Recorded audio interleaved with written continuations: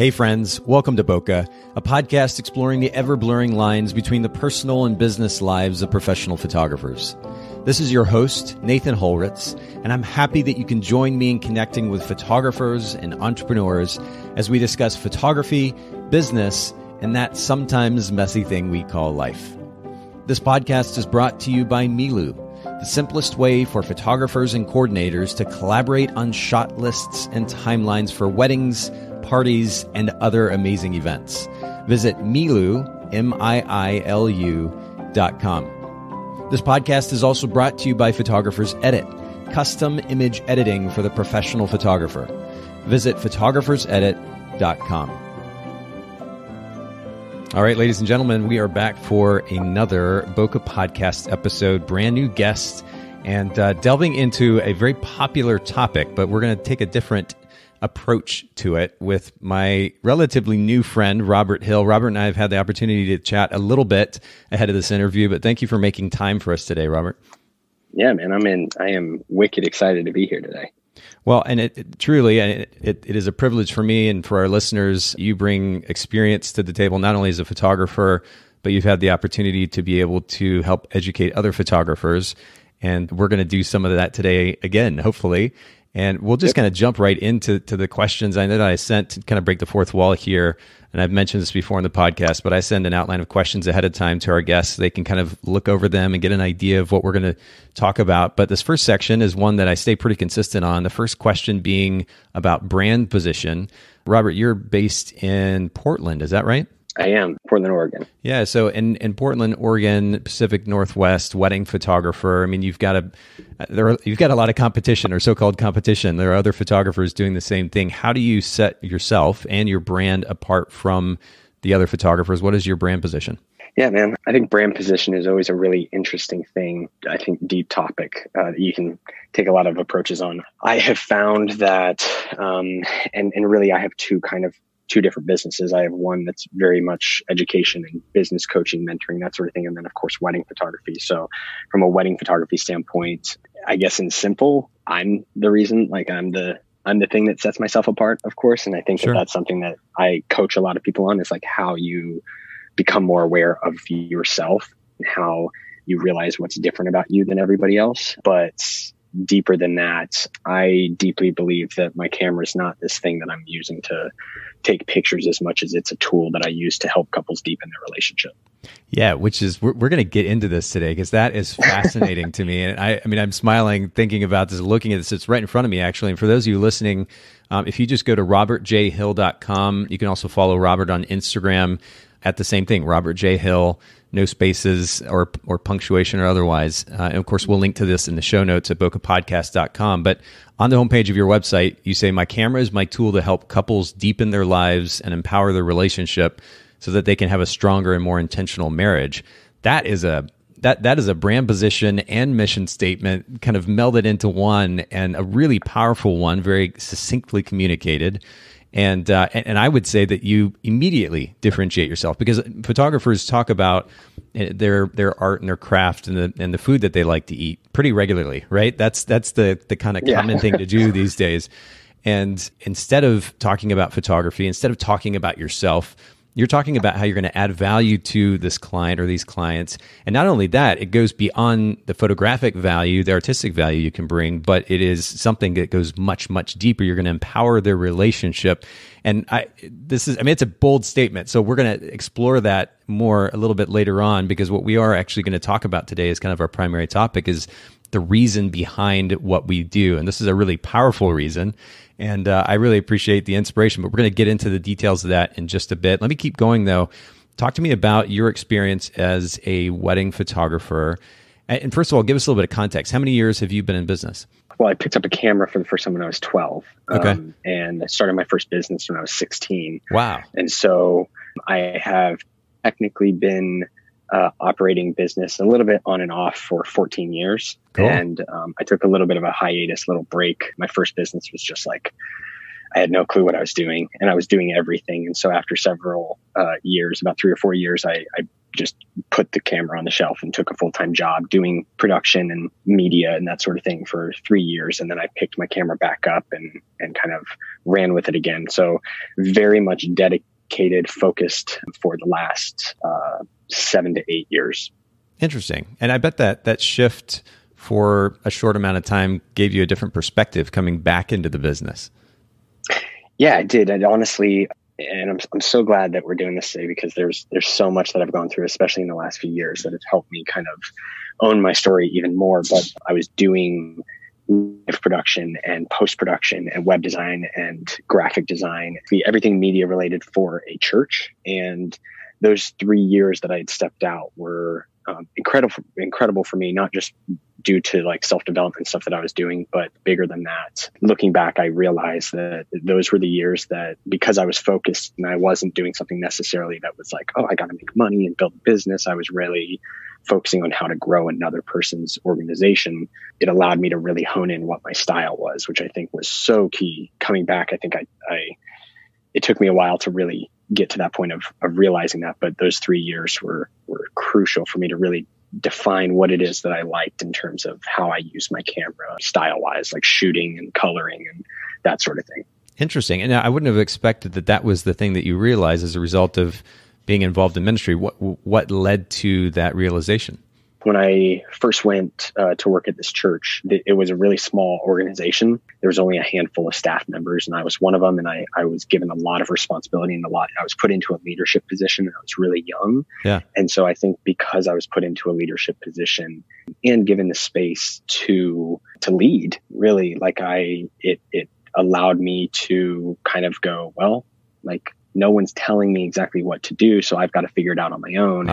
And I think that that's what led me to going like, I don't have the weight and pressure of I'm delivering a client and I'm trying to make money, as much as I'm really putting intention towards my craft for something that was bigger than myself. And so I think working towards something that was bigger than myself, which is a really deep thing that I'm sure is going to like bleed into the rest of our conversation. But I think that is what allowed me to really hone in on what that style was. And because I was so focused on one specific thing in how to create this one specific brand centric look, that affected a lot of things. And it was a really beautiful time, because I was given responsibility, not just in the photography side of things, but in the video and in the design and all of that. And so, everything from how I shot and composition and coloring to fonts that I used and how it is that I composed designs and laid things out and whatnot, all of that had a massive effect coming into my own business now, where all of that translated. And so my own brand, like I kind of got to cultivate and build my own brand during those 3 years without even really noticing it.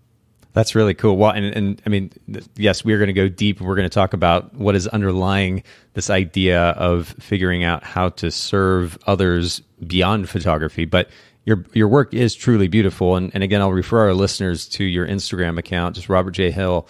If you have an opportunity, those of you listening in, to just scroll through, the work is varying. It's wide ranging. The use of light is interesting. Composition is beautiful.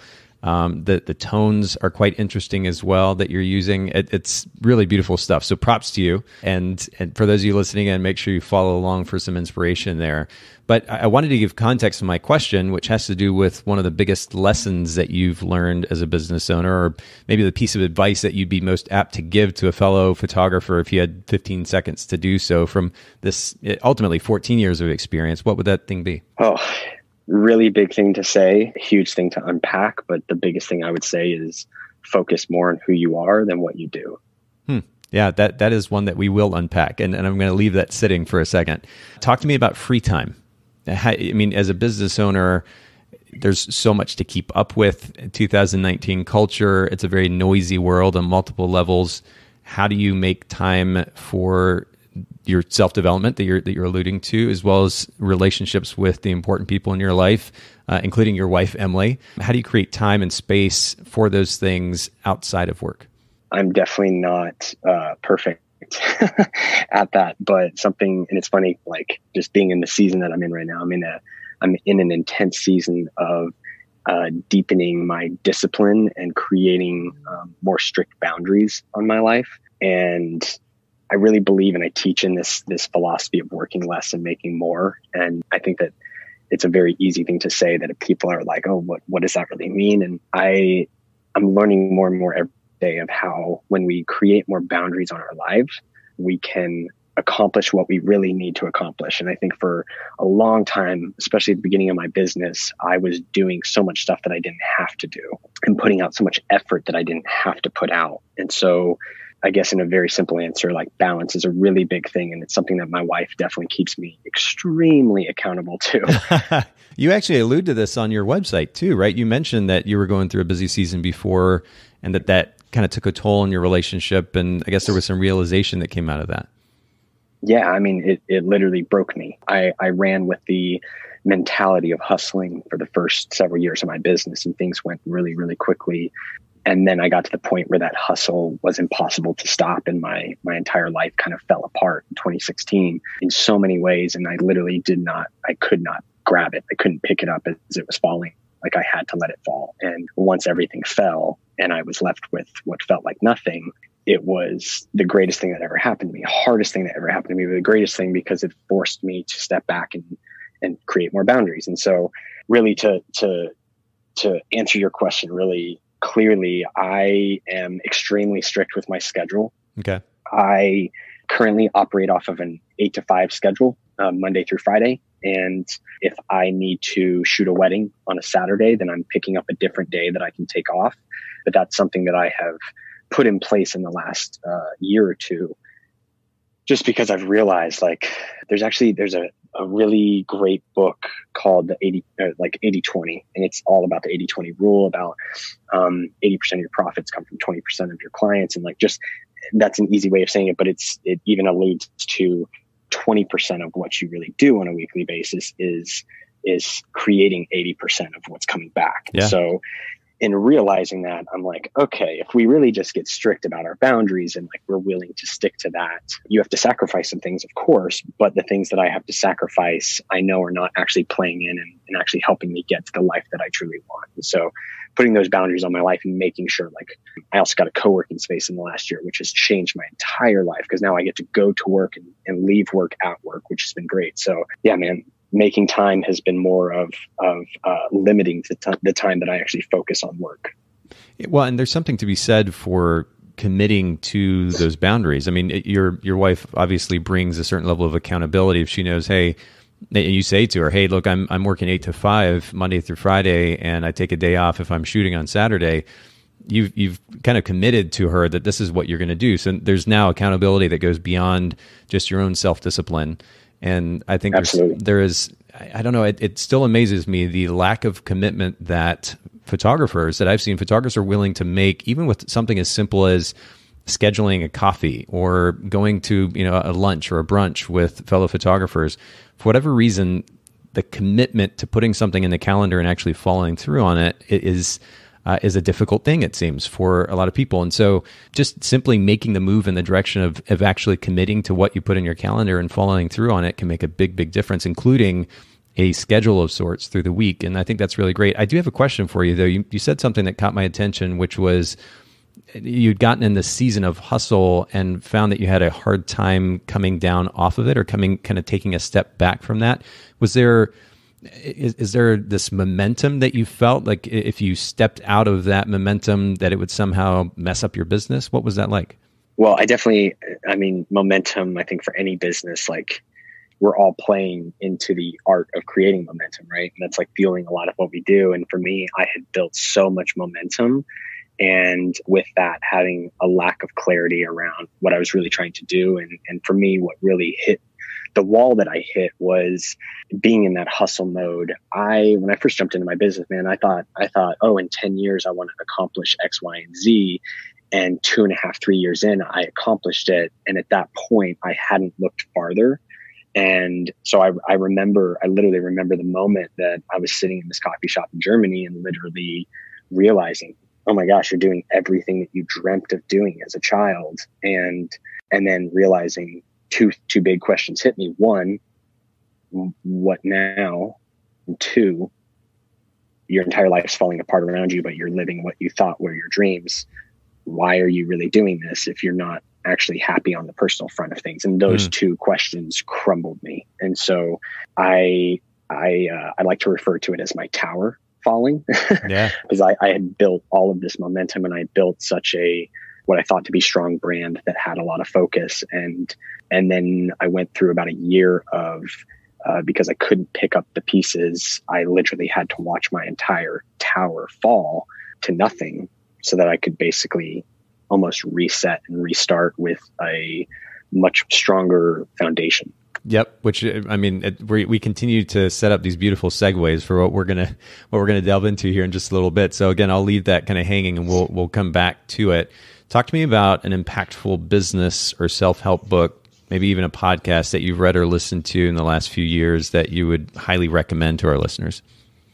Yeah. The one book I always recommend, first and foremost, is Dale Carnegie's How to Win Friends and Influence People. Yeah. And I think it's a book that gets spread around, of course, in the business world a lot. But I think, and I actually just got out of a session with one of my students talking about this, but really business is, slowly mastering the art of influence, because influence is how we essentially win people over to what it is that we're doing. And so How to Win Friends and Influence People is key. And it's a book that I literally read it every single year, because it is such foundational principles to just us as human beings and how we interact with people. Yep. That, it's easy to read and be like, oh, I knew this, However, the bigger question that I'm driving into people is, yeah, you know this, but how intentional are you being with these tools? Yep, exactly. And so for me, like, since the first year I read it, and I've read all the different versions of it now, because they have like a digital age and the original and all these things. But for me, it's just a reminder of, are you still being intentional with these just really foundational things that impact people on such a huge level? So, I mean, that's one. And then another one that I always push towards people, just because it's so key. And I think it honestly, it was one of the greatest tools that I had that helped me fight out of an immense amount of depression and darkness that I fell in once I hit that wall, is The Power of Now by Eckhart Tolle. Oh, really? And, okay. And it's a book about self-awareness, and it's something that when you really step back and you look at the world, we aren't taught self-awareness growing up. If anything, we're taught the opposite of self-awareness, and it's one of those things that well, I mean, now it's becoming a thing, of course, like it's starting to shift into the Western world a lot more, but yeah, we aren't taught how to be self-aware individuals. And I think it has, and I say this from my perspective and my story, like it was the key to me being able to work through and start to overcome the anxiety that I felt in life, and the regret and guilt and shame that I felt in life. And so, yeah, it's a crazy deep book, man. Like, it's not one that you can just be like, oh, I'm going to knock this out in a week. It took me a year to read it, and it's not a long book. And so wow, it's just packed with so much content that literally expands your brain with every page. And so, yeah, those are kind of two foundational ones that I'm usually sharing with people. Oh, that's good. We're going to link to both of these in the show notes. A couple of points that came up there too. One, the importance of doing versus simply knowing. I mean, it's so easy these days to, whether it's, listening to an audiobook or listening to a podcast, even this one, and, episode after episode and book after book. And it's fun to say that you've read 100 books in a year and all this stuff, but what are you actually doing with it? And it's amazing how living a great life seems to come down to a few basic principles. And in that sense, it's not overly complicated. We have a tendency of kind of complicating things ourselves, but doing versus simply knowing, it's really important to keep that in mind. The other thing you mentioned was self-awareness. And you're right that this idea of self-awareness has certainly become more popular, and all the emphasis on popular or pop culture. I mean, one of the things that's been most popular is this idea of a personality test or an Enneagram. And while those have maybe some value, I think they're a bit simplistic in nature. Number one, because, well, I guess just generally, because it's easy to say, I am this thing, and put yourself in that box and then shut the door and move on, versus understanding the psychology that drives those behavioral patterns, and then also taking responsibility through that for the reality, which is that we can make change to be the person that we actually want to be, not this person that we already are. And there's a pretty significant difference there, but it takes self-awareness in order to get to the place where you realize the psychology, you take responsibility for that psychology, and you make the necessary change. And I think that a lot of people are just uncomfortable with that idea that they're responsible for ultimately how they look at the world. And I think life is way not only more interesting, but ultimately more exciting when you realize that, hey, I can make personal change, which translates then to how I'm able to run my business and the relationships around me, but I can actually take responsibility for that and make that change. I'm not just simply this Enneagram, or I'm not just simply this personality type. I'm not simply an introvert or simply an extrovert. There's a lot more to it. And I think that's really interesting. What are your thoughts on that? Dude, I love everything you just said so much. I love all those personality tests. Like, I'm an ENFP. I'm a really strong 7 on the Enneagram. But yeah, I think I'm constantly looking at those and realizing how, as valuable as those can be, they can easily put you in a box as well. And if anything, I believe that I've discovered for myself that breaking out of every single box is really been the thing that's helped me progress and grow as an individual over the last 5 to 7 years. And so, yeah, I think they're effective, but I think that they are still a bit simplistic rather than getting deeper into who you are and knowing that you do have the power to change that, and that it does come down to self-awareness of and what you just said, like taking 100% responsibility for every single thing that happens to you in your life. There's a lot of people that they go through life believing that life is happening to them. And when you start to shift into different levels of consciousness, and you start to realize that life can happen by you and through you, and that rather than you are this thing, you truly are everything. And when you really get down, whether you take the route of science, or you take the route of spirituality, or you take the route of whatever, you start to see that we are really all made up of the same things, and that we have the power to change the reality that we've created for ourselves.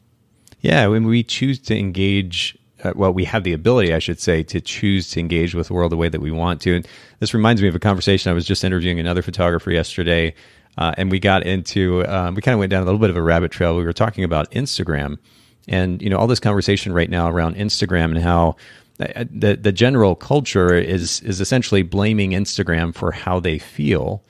And the question that I want to ask so many of these people is, what is it? What's behind the insecurities that you're feeling when you look at somebody else's work or the things that somebody else is doing and you feel less than? Where is that insecurity coming from?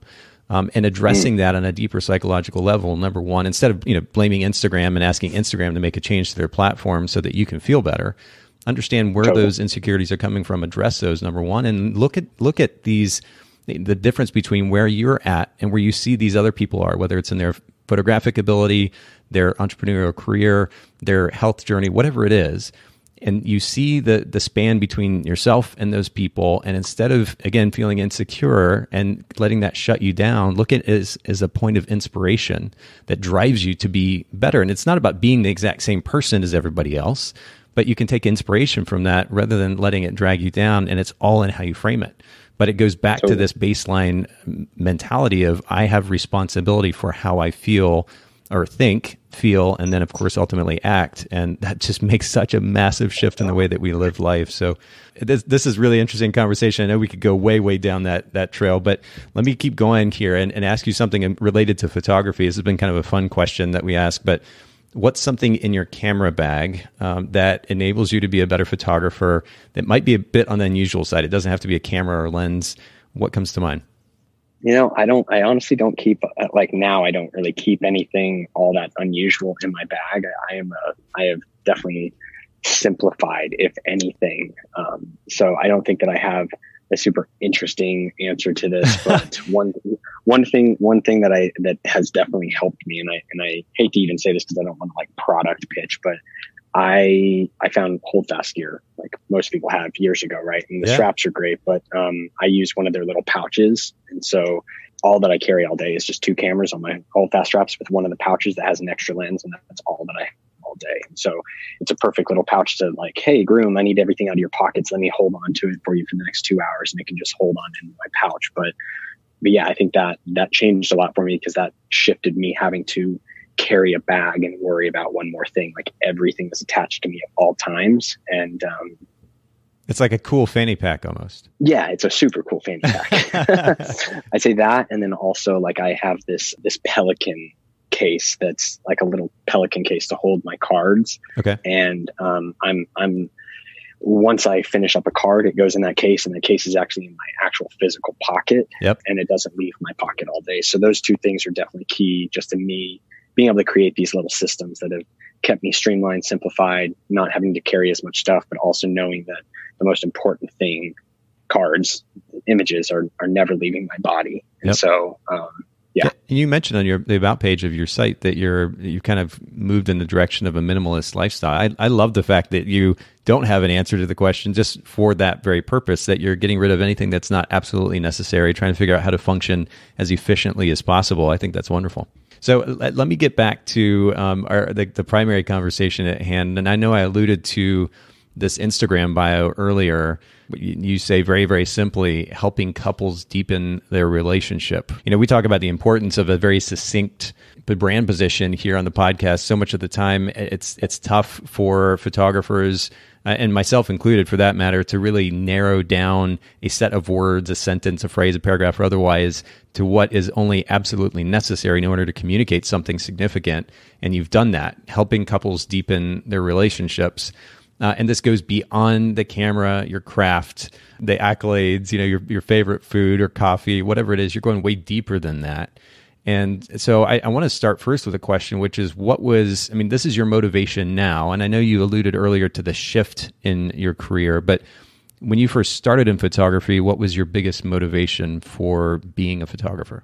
When I first started, when I was a teenager and I picked up a camera and I decided, I was going to do weddings, my mentality was definitely, weddings. My thought process at the time was weddings pay the most, right? And so that was my initial jumping in. However, I also believe that every single one of us in the decisions we make, whether it's something that, we realize is super deep or not, like we're making that choice for a deeper reason. And I think I've naturally had to figure that out over time. So, and I think that draw to wedding photography specifically was for this deeper reason that I went on this journey to figure out. But it started with money. But then in that, when I left the industry, I came back. The first book I actually picked up, and I'd say the first book that I ever personally, intentionally read and enjoyed reading, because I did not grow up like valuing education. I hated school. I was always do the bare minimum and just get by type of person, was Dale Carnegie's book. And when I realized, as I started to practice the art of influence, I started to realize that the relationships that I was creating with people was the thing that ended up influencing my work the most, but also the thing that inspired me the most towards my craft. And so relationships were the biggest thing that kind of propelled me forward and drew me forward. And so, and that was partly like I was considering that when I went into my systems and when I went into my business model and when I went into my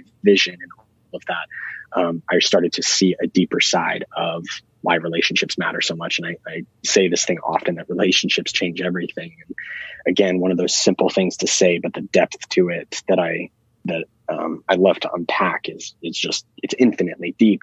So yeah, like relationships and watching those relationships cultivate over time, and seeing kind of the synchronicities of life come into play, and starting to see how different relationships I had with people led to other relationships I had with people. And then to watch my business grow so fast due to the intention that I was putting, if anything, more into the relationship with somebody than I was into my craft. Yeah.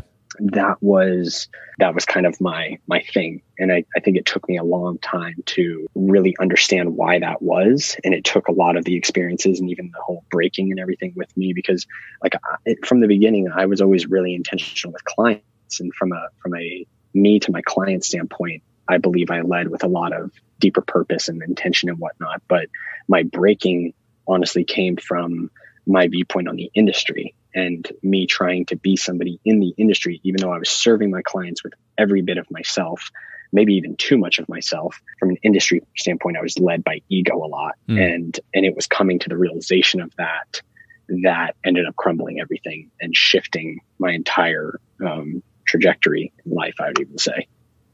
Yeah, there's just simply, and it would take a long time to maybe to break it down, the reasons why, but there's just simply not the fulfillment in our ego being stroked temporarily that there is in investing at a deeper level in the lives of and the betterment of somebody else's life, and certainly the relationships in other people's lives. It's so huge. I mean, I realized this as a result of some of the experiences that I had growing up. It's something that I tried to build into the brands. In fact, very much both the companies that I'm helping run and build right now are about relationships in the end, whether it's Photographers Edit, we're saving photographers time for the sake of relationships. We're creating a new brand right now, which enables collaboration and encourages relationships through that. At the end of the day, that's kind of all we have left. The rest of it's kind of a game. And Yep. we're left with these relationships. And so what are we doing to invest in those relationships? And I love that you've shifted in that direction. But I'm curious, though, when you talk about this idea of helping couples deepen their relationship with your camera, what are some tangible ways that you do that? Because it sounds great, but there may be a disconnect for some of our listeners. They're like, the camera, relationships, how are you making the relationship better? Yeah, I would say it first. I mean, I always lead with everybody, whether it's on the education front or on the photography side of things. I always lead with, if you want to work with me, like, you really need to understand that this is more than me showing up and shooting, that this is something that we're going to interact often and we're going to cultivate this connection. I live a lot in the world of energy. And so, like, cultivating an energetic connection with people is a really big deal to me. And I see the results play out for the better every time that I have used that route. And tangibles, I would say, every single person wants to be seen and heard, and every single person wants to be understood from a deep psychological level. And I heard this quote once that shifted a lot for me, and it was, seek to understand rather than be understood. And that, at the time of my life when I heard that, it of course shifted something internally, because it started making me go, hold up, how often am I trying to be understood rather than understand others? And that's a lifelong journey, right? Of doing that. I can get better at that every single day for sure. But I stepping outside of my own head and starting to see reality, I think, for a little bit more of what it is. A lot of people aren't seen and heard. And when I look at a lot of the problems that we have in our world, it's really comes down to people not being truly seen and heard, and people deciding that they'd rather own their opinion and be stubborn in their standpoint rather than trying to really understand somebody else. And honestly, man, this is not something that I just like came to me. If anything, like, this is something that my wife has taught me so much. Like, I grew up, and this is really weird to say, like, even now, but I didn't grow up learning how to build relationships. And I grew up, and I think a lot of people do the same. Like, we are taught to live on autopilot and just to react rather than respond. And so my wife, when we got married, and even before that, she always drove with this word, intention. And at the time, I didn't even know what intention meant. I'm like, what the hell is intention? And it was honestly like her just driving it into me over and over and over, where I started to see it. And then I was like, oh, I get it. And then when I started to live a more intentional life and a more intentional business, I started to see all of this stuff blossom. And so tangibles, on a very simple way, like when I show up talking, and these are some of these points are like Dale Carnegie points, but like talking in terms of the other person, really getting to understand how people feel and what people are wanting, more than just listening to them. Because a lot of people don't actually say what they want. They say, they think they do, but they're really wanting something deeper. So talking in terms of other people, when I get into conversations, I almost have made it a game for myself of, can you look at somebody in the eyes and not break glance? Those things that are little foundational things, but really help people feel seen and heard. But bigger than that, I realize, and I get this question a lot from photographers, is like, what questions do you ask couples? And there is no right question. There is just the question that's right for them. And that's not something that you can go in analytically with a plan to ask. It's something that you really have to stop thinking while someone's talking, hear them, see them for what they're really trying to say, and then asking a little bit of a deeper question. Yep. And so from the initial phone call, some of the things I'm doing is I'm asking some really big questions to bridge their relationship a little bit more. I realize, and a lot of this comes from my own story, like I realized how unintentional as a man I was. And when you really step back and you look at the difference between men and women and masculine energy versus feminine energy, women are nurturing, and they're caregivers, where men are very logical and analytical. And rather than going in analytical, I've had to slowly learn a deeper side of empathy. And so when I go into a conversation, I'm trying to be wicked aware of where is this couple at in terms of their relationship and as human beings, in terms of self-development, and asking questions that kind of bridge that gap. So sometimes it's asking a specific question to the groom. Like one of the questions that I've often asked is just like, hey, why her? Like out of every single individual that you could commit your life to, be it for a season, be it for the rest of your life, however you see the world, like why is she the answer, or why is he, right? Of course, I'm working with all different types of couples, but sure. why are they your person?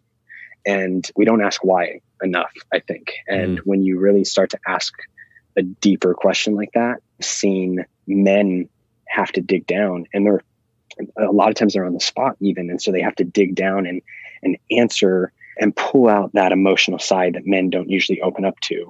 And just in that right there, I watch going into a conversation in which my intention when I go into a conversation with a couple is not to book them. It's, can I go into this conversation and help them connect on a deeper level? And if by opening up a man to truly express his emotions and his feelings to his significant other that maybe he hasn't done in a long time, then I've done my job, because the female or just the partner walks away going, wow, like I haven't heard you say that, or maybe that's not something I've ever heard you say. Maybe that's something I haven't heard you say in a while. Yeah. And that in and of itself deepens that relationship. Another tangible I do, and this is a really interesting one that I've cultivated over a long period of time, but they talk about like the eyes are the windows of the soul and whatnot. And there's a lot of fascinating psychology around sitting down and looking at someone in the eyes for an extended period of time. Even going back, Dale Carnegie, look at people in the eyes when you're talking to them. But I start every single one of my shoots. Of course, like I know the couple pretty well by the time I show up. But once it's actually time that I pull out the camera, the first thing I always start with is I have them stand and just hold hands looking at each other. And for 5 minutes, they just stare into each other's eyes. They don't talk, and they do not do anything but just look at each other in the eyes. Okay. And so that right there, that kind of gives me goosebumps and tears as I'm thinking about it. Honestly, like that's pretty hardcore. Yeah. And I do this on wedding days as well at times, especially if I see a couple like flustered and just like, you can see that their day is flying by. It's nonstop. Like I'll be shooting, and then when I have about 10 minutes before we need to wrap up, I find that it's far more valuable, not for me to shoot for 5 or 10 more minutes, but to give them 5 or 10 minutes to look at each other in their eyes on their wedding day and finally stop thinking and just be with one another. So it has a wild effect on my shoots in terms of connectivity and how it is that I interact with people. But yeah, man, those are a couple of the things that I'm doing. Oof. Wow. How did some of these couples respond? Because I can't imagine that everybody feels comfortable enough in their own skin and with each other to just naturally be like, all right, I'm going to stare at my significant other for 5 minutes. Every single person I've ever worked with has taken it really well. Really? And yeah, they have. It is, I would say there's been a couple people that like, they start talking or something like that, because clearly it's uncomfortable, but it's not like I'm showing up and I don't know them and then I'm just being like, hey, do this. True. Actually, to be completely honest with you, I did this at a workshop recently, and I'll never do it like this again, because it was a big learning lesson for me. I started the workshop having people do this, and they were complete strangers. Whoa. Wicked uncomfortable. And I think that was a big realization for me of just like what it is that I'm doing leading up to a shoot with a couple, in terms of engaging with them and asking them these bigger questions and just being really intentional with my time with them, to get them to the point where once we show up and I have them do this, like they are comfortable because they trust me on such a deep level that they know that whatever I'm asking them to do is not just because I'm having them do something, but because the intention I have behind it is, again, and they see it from the first point they get on my website. Like, I'm not here to shoot photos. I'm here to deepen you. And that is going to manifest the photos that you see me create on a regular basis. So you're setting the stage though, and that does make a big difference. I guess 100%. Like you're saying, if you're to go in blind, not know them, they don't know you, and then you ask them to do something like that, it probably would seem a little bit weird, but that's really powerful. And I love, you talked about how people want to be seen and heard. At the root level of that is a very simple principle of significance. Tony Robbins talks about how that is one of the kind of base human needs, is to feel significant. And that looks different for different people. But the idea of being truly seen and heard and on a deeper level and being acknowledged, it ultimately brings a sense of significance. And we do all want to feel that. I mean, when my daughter recently has just like flipped a switch, she's only 14, but she started asking me questions consistently, just engaging me. She'll come home from school and asking me, how my work went or how an interview went or how this thing went or that went. And I'm floored by it. And part of that is, of course, just my relationship with her and knowing where she's at in life and trying to raise her as a halfway decent parent. But then the other piece of that is just somebody actually cares enough to ask about my day and has taken the time to do that. And so that in and of itself is a simple thing that we can do any and everywhere. I think it's fun to engage somebody at the checkout counter, like Walmart or something, because they don't expect somebody to care enough to even engage them and use their name and ask how they're feeling or ask about their day. And then, of course, there's opportunity to potentially even go deeper or start off with a deeper question, really throw them off guard. But creating an atmosphere that lends a feeling of significance to somebody can make a massive difference. And it certainly will translate to our camera. So I love that you bring that to light. And you talked about tangible steps. And I wanted to make this really tangible for our listeners. You talked about kind of the tangible steps that you take with your clients, but I'd love for you to share tangible steps on a kind of a bigger picture level that photographers listening in can take to add deeper meaning to the business that they're running. When we're talking about the significance of understanding why they're doing what they're doing. Tangible steps in terms of kind of deepening for what I have found. I've definitely found that one, questioning, right? Asking why. I think a lot of we are all brought up in the world in a very specific way that's unique to us. And we are taught, what we are taught and based on the people that have been surrounded by us. And so we really learn about the world from all of these different people that have had influence on our lives. And we aren't taught to question those things. We make sense of reality in the way that we make sense of reality. But for me, it was starting to ask why. And I think this started with the first time I ever watched Simon Sinek's TED Talk on asking why. And it is if anything, the shifting point in what I do with people is helping them discover why they do what they do, discovering their purpose. And so asking why is it that I am who I am? Why is it that I do what I do? And that question is interesting because, I'm so fascinated by it because it is literally the smallest yet most expansive question in all of existence. It's 3 letters, yet it's an infinite answer. And I see a lot of people, and it takes a lot of time because you're processing, right? You're expanding your mind, and expanding your mind's uncomfortable because you're going into areas of your mind and into your subconscious that you've never possibly explored. And so It is wicked uncomfortable. However, the more that you ask why, the more aware you become. And if anything, I've realized that the world inside of me is far more interesting than the world outside of me. And so I'm just dedicated and have just, I'm drawn to just expand that world more and more. So asking why is huge. 2, I would say, I think, again, looking internally rather than externally, we so often look external for education, and there's a lot to be said about that. And some beliefs I had around that, but I think self-educating yourself above everything is key. And so reading is something that I firmly believe is so important because you're dedicating thought and attention and focus towards a specific topic that you're going to expand on. The topic that I always really push people to focus on is the topic of influence. If you really want people to want what you have, it comes down to influence. And I think on a really deep level here, man, like I see, granted, that I am, if anything, I'm transitioning from being an extremely black and white person to being a far more colorful person. And I feel your pain, man. I've definitely worked through a lot of these thoughts over the years, but I see that there's really two types of people in business.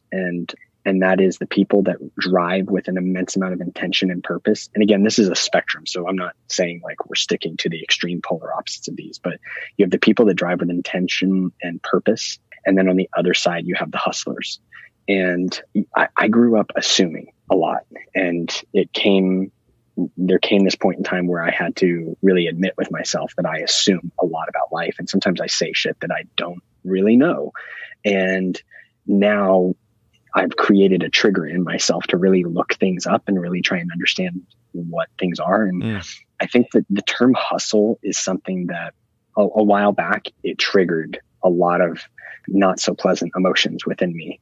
However, I think there's a place and time for hustle. But when I went to really look at the definition of hustle, I was so fascinated by the actual tangible definition that Google will give. And that is, there's a couple things, but essentially it says to move unceremoniously, to force, to sell aggressively. Interesting. And nobody wants that. And nobody truly finds happiness living an unceremonious life. And again, my thoughts, my story. But yeah, so if anything, I fight against hustle. I think hustle is partly why our world is the way that it is. Yesterday, my wife called me and this isn't being talked about right now, but the Amazon rainforest is on fire, like a massive fire in one of the largest rainforests in the world. And it's due to hustlers. It's due to people looking to get rich and not looking out for the greater side of humanity. And so I see that hustle being on the side of force and intention and purpose being on the side of influence. Everybody deep down, whether we can come to the point where we admit it or not, we all want to be loved. And maybe it's super idealistic, maybe it's super woo-woo. I don't care, but like I have just found that siding on the side of love is so much better than siding on the side of fear. And so studying the art of influence. Secondly, or next, I would say tangibles. We have an overabundance of education in the world right now. And I think more now than ever before, we look at even art, let's just stick to our industry, workshops and conferences. There are so many to go to that you have no idea which one is really going to be beneficial. And conferences and workshops, I see these things that you get a bunch of speakers that speak for an hour and your life is not going to be changed off of a 1 hour conversation or a 1 hour lecture or keynote. And I have found, and the people that I work with, and I don't say this because I do this, I just say this in general, I found that working one-on-one long-term with people has a far greater and far faster impact on people in terms of getting where you want to get. And so the next tangible thing I would say in deepening what it is that you do is find a mentor or a business coach that's willing to build a relationship and really truly get to know you rather than somebody who's just going to dish out information in a keynote and then walk away. And then lastly, for me, is kind of personal growth and self-development outside of business. And so I practice yoga and meditation regularly. And it's funny because like my wife's been doing yoga for a long time. And when she first kind of started inviting me, I was, of course, the skeptic. And I'm like, what is this weird thing that I'm seeing people do? But the moment that I started to do yoga and practice yoga, I started to understand myself better, because it's not a competition. It's not a who can be the best, the strongest, the most fit. It's literally a personal journey. Yep. So I often go to, classes, retreats, courses, workshops around this. One of the things I've been heavily influenced by in the last several years is meditation. Partly even that book I spoke to earlier, Eckhart Tolle, his main point in that book is essentially that suffering only exists due to us living in the future or living in the past. And most of our time is spent living in the future and in the past rather than in the now. And meditation is not about clearing your thoughts or about doing any of that stuff. It's just about literally being in the present moment and realize how little we actually do that. And so I actually recently went to, back in April, I went to a 10-day silent meditation course. Wow. In Italy. And so I disconnected from the world for 10 days. And I was practicing a specific technique called Vipassana, which is an ancient meditation practice that I literally told my wife last night, I'm looking at doing another one by the end of the year, because it was the most transformative thing I've ever done in my life, because it forced me to stop and it forced me to learn how to take care of myself on such a deeper level. And it's funny, man, I've talked to so many people about this just in personal one-off conversations, and how many people I've heard say, oh, I could never do that. And I think going back to what we were speaking to earlier about creating your reality, the words I can't are the most poisonous words, I think, in life. And you truly can do anything. It's just about, are you willing to step in and try, And so that was one of those things. I had no idea what it was about. I was just like, yeah, I just feel like disconnecting for 10 days and getting silent would benefit me from my constantly moving brain. And so stepping into that situation was incredibly uncomfortable, not because I was silent or not because I couldn't talk, I should say, but as much as when you start to actually shut up, everything comes up and you're forced to deal with it. And the difficult part is dealing with it without being able to talk, without being able to process externally how most of us do process. And so that was an incredibly transformative thing that I practiced very regularly, almost daily now. And it's something that I'm looking to deepen going forward. So I would say focusing on more personal self-growth development outside of the business world and outside of work and photography and that sort of thing. Maybe what most people need to lose the anxiety that they have around Instagram is not going to another workshop,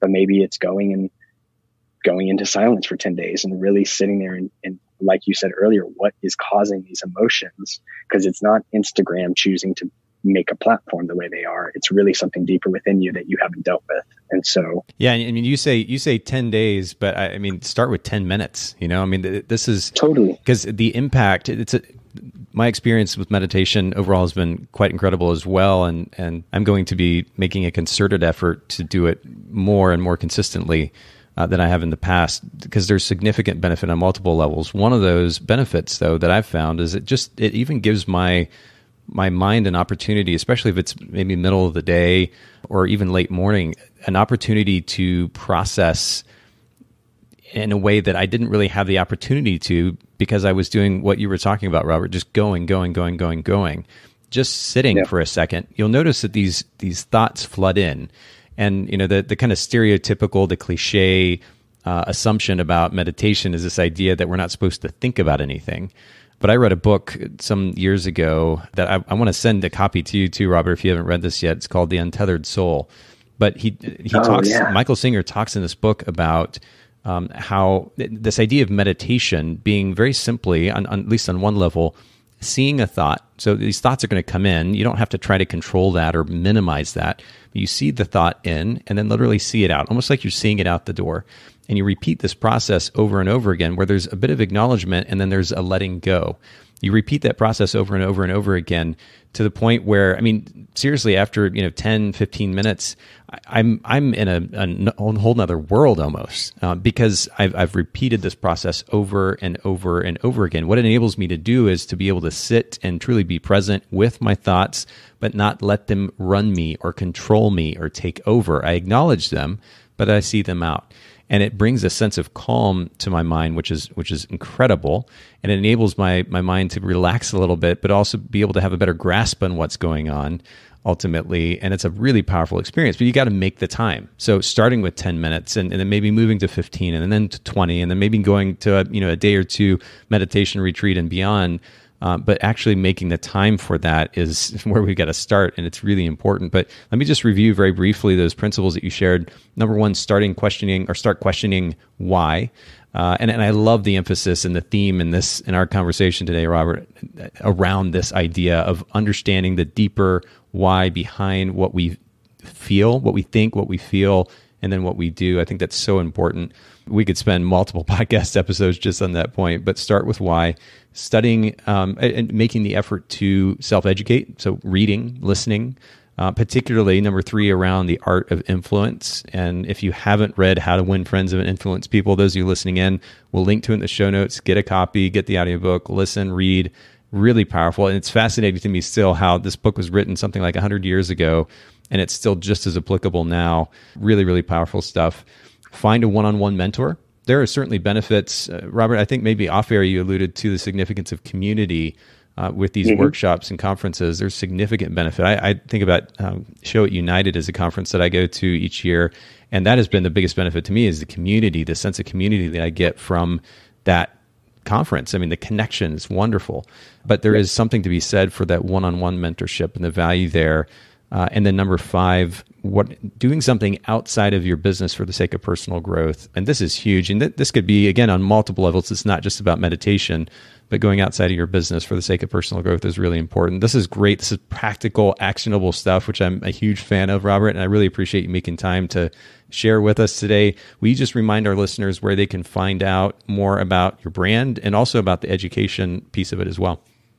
Yeah. RobertJHill.com is my website. Education.robertjhill.com is my education site. There's actually a bunch of resources, blogs, things like that. I actually wrote a book a few years ago called Poser that kind of even goes a little bit deeper in terms of relationships and how I actually give away my entire posing process in that book. But wow, they can grab that off of that. And as well, if anybody ever wants to jump in and dive deeper, and maybe it's not even to do coaching and mentoring and that sort of thing, but I open up 30-minute sessions for photographers just to jump in and kind of talk, and me kind of help them see something that maybe they're not seeing in their business so that they can grow. So that's another thing if they want to get more one-on-one, and that's kind of a time slot that they can get in there, and we'll talk through mentoring and stuff if that's something they want to do. But Instagram at Robert J. Hill, and that's it. Perfect. And we'll link to all of these in the show notes. Again, thank you for making time to share with me. I mean, this has been encouragement and inspiration for me, but also with our listeners as well here at the Bokeh Podcast. Awesome. Thank you so much for listening to the Bokeh Podcast. Will you let us know what you thought by leaving a review of the podcast in the Apple Podcast app? And I'd love to hear from you personally with your thoughts about the podcast and suggestions about future topics and guests for the show. My email is nathan@photographersedit.com. The Bokeh Podcast is brought to you by Milu, the simplest way for photographers and coordinators to collaborate on shot lists and timelines for weddings, parties, and other amazing events. Visit Milu, MIILU.com. This podcast is also brought to you by Photographers Edit, custom image editing for the professional photographer. Visit photographersedit.com.